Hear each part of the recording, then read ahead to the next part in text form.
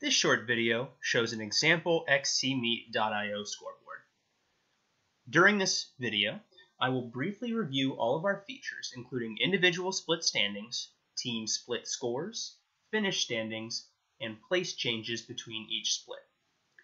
This particular race has 4 splits, and although the data is slightly sped up for demo purposes, the time from when a chip is read in links to when it shows up on the scoreboard is usually less than a second.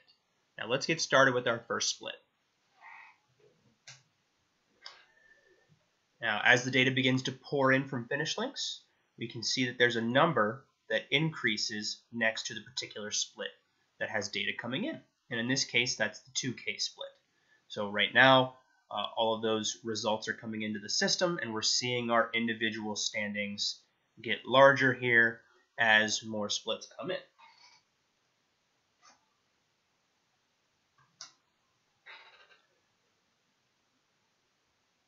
And once the next split starts sending data, we can then take a look at the 3K standings, the individual standings.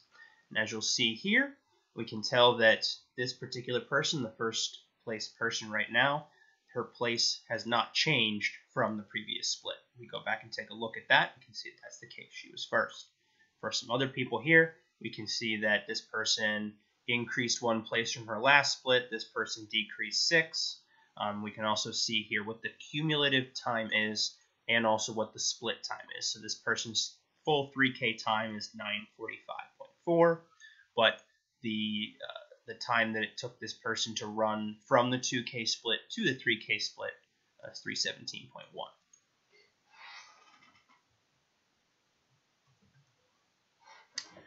Now let's take a look at team standings. So up here, if I click on team standings, I can then click on a particular split to see standings for that split.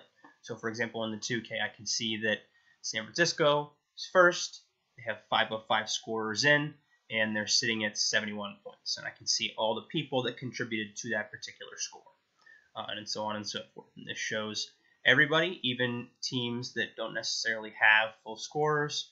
We show them at the bottom of the list. So that way you can, at least from this page, be able to see any person on any team that's running at a particular time.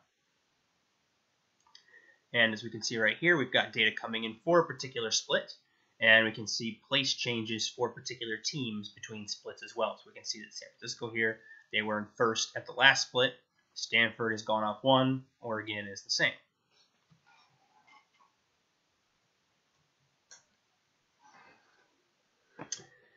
Now, you can also filter results on the team standings tab and on the results tab. This will filter either the team name or the person name. So if you want to look for a particular person, you start typing that in, and then you can see team standings for just someone that had a particular team that has an Elise on it.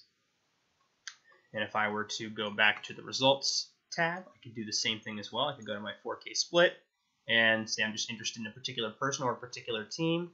I could type that in, and that's going to filter for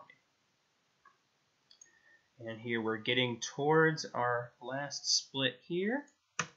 We're almost done with our last split. So as soon as that split's done, we'll fire up the finish.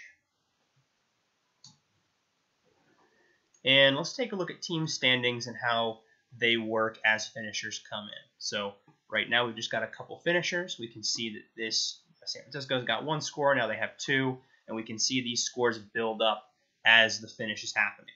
So it's going to sort by the number of scorers and then by the number of points for that number of scorers. So now that Oregon's got 3 out of 5, they're behind San Francisco. They currently have 27. Now San Francisco's got 4 in, and it's a really great way to kind of see team scores unfold as people start to finish. You can instantly see where somebody is at a particular point.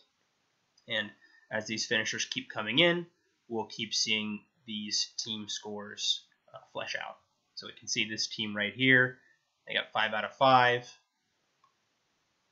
Oh, then another team just came in with their 5th person, of course, because it looks like they had their top 5 in, but then someone had a 5th a little bit later, but that pushed them above. So you can see in that instant between when teams finish, you can know, hey, this person's got 5, but there's still another one behind it.